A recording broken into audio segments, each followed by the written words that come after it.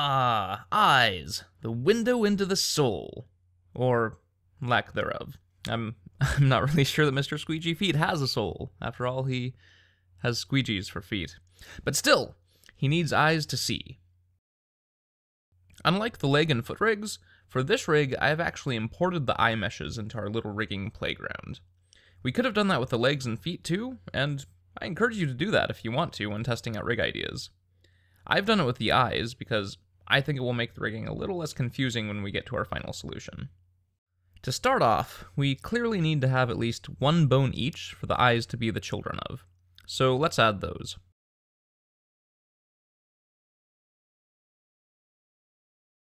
And let's rotate both of the eye bones down so that their y-axes are pointing in the same direction as the eyes. And let's position them at the center of each eyeball. To do this exactly, we can use Blender's cursor snapping tools.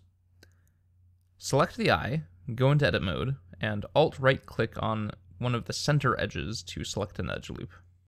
Press Shift-S and select Cursor to Selected from the menu.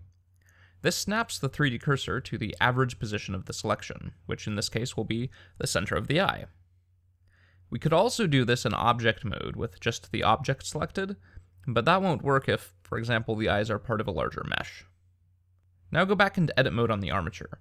Select the eye bone, hit Shift-S, and select Selection to Cursor. Now the eye bone is positioned exactly at the center of the eye.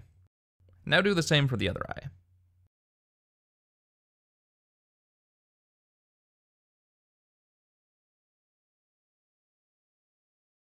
And let's name the eye bones I.L and I.R for the left and right eyes.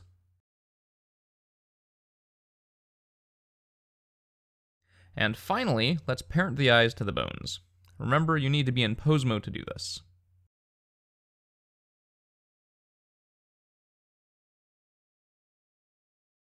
Now, if we wanted to, we could just stop here. These two bones could serve as controls for the animator, but I think we can do better. For one thing, a pair of eyes generally both do the same thing. If one eye looks left, the other usually looks left as well. This is because our eyes are wired to both look at the same point in space. But unfortunately, right now our poor little animator would have to manually manage both eyes. So one way that we could improve this rig would be to directly emulate the tracking behavior of eyes by having a target that the eye bones track. In fact, that's a really common and useful way to set up eye controls on characters, so let's do that. Add another bone smack dab in front of the eyes. Let's name it Eye Target. To make the eye bones track this target, we're going to use constraints. Select the target, and then one of the eye bones, and press Ctrl-Shift-C to bring up the constraints menu. Under the tracking section of the menu, we have a lot of constraints, but there are only two that really do what we want: Damped Track and Track 2. Both of them behave similarly in that they both will make the bone rotate to track a target, but Damped Track does it in a smoother, more stable way. There are situations where Track 2 may be what you want, but for most situations, Damped Track is a better choice, so choose Damped Track. You'll notice that the eye bone immediately snaps to point at the target, and the eye mesh goes along with it. And if we move the target, the eye tracks it. Woohoo! Let's do the same for the other eye.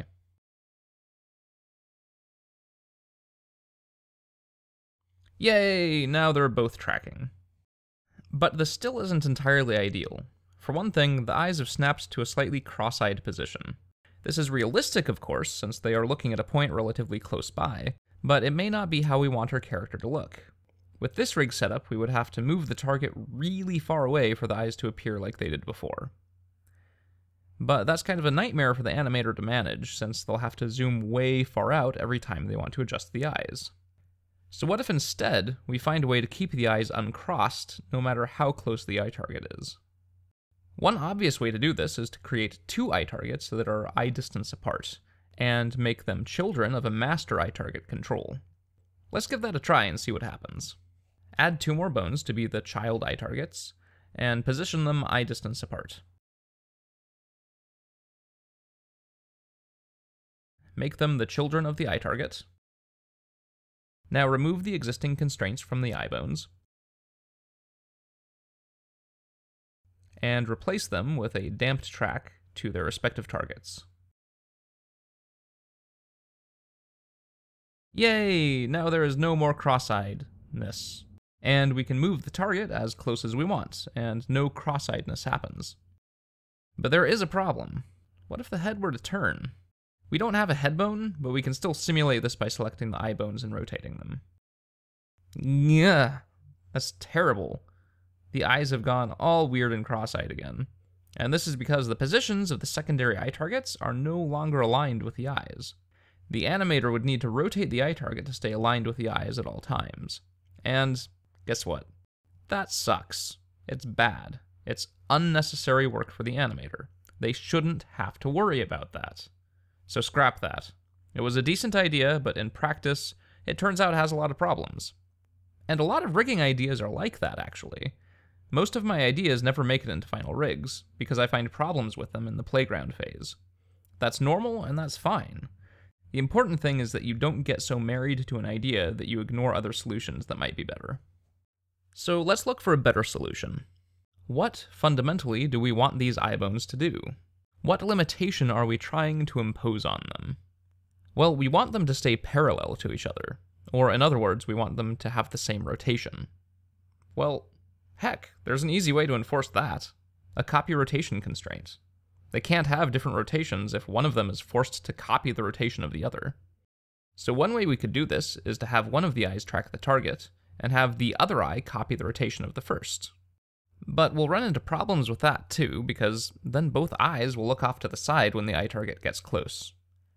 So what if instead we had both eyes copy the rotation of a third bone that tracks the target? Then we could place that third bone in the middle, so that it doesn't shift strangely when the eye target gets near. Yeah, that sounds like a good idea. Let's do it. Clear out the stuff we just did by deleting the extra eye targets and clearing out the constraints. Now duplicate one of the eye bones and move it smack in the middle of the eyes. Name it Mind's Eye. Mind's Eye. Now add the copy rotation constraint to the eye bones, making them copy the rotation of the Mind's Eye bone. Now when we rotate the Mind's Eye bone, the other two rotate with it. Cool.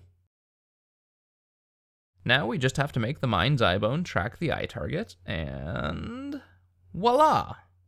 Moving the eye target around now makes the eyes track it. But they stay parallel to each other instead of being cross-eyed. Nifty. There's still one last thing that we could do though, and that is to let the animator also animate the eyes individually on top of all of this. Do you remember how to do that? If something is automated, but we still want the animator to be able to animate on top of that automation, what do?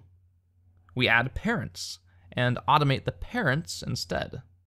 So let's duplicate the eye bones to create some parents, and let's scale them down a bit so we can tell the difference between them and the eye bones. Now let's make the eye bones the children of those,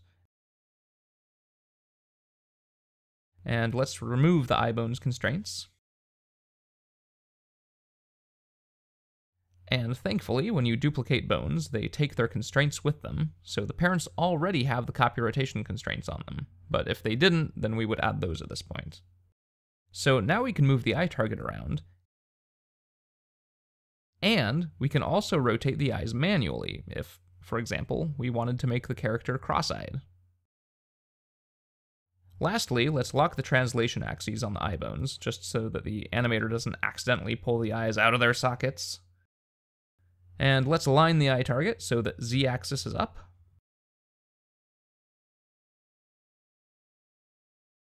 And that's it. We now have a pretty decent eye rig setup.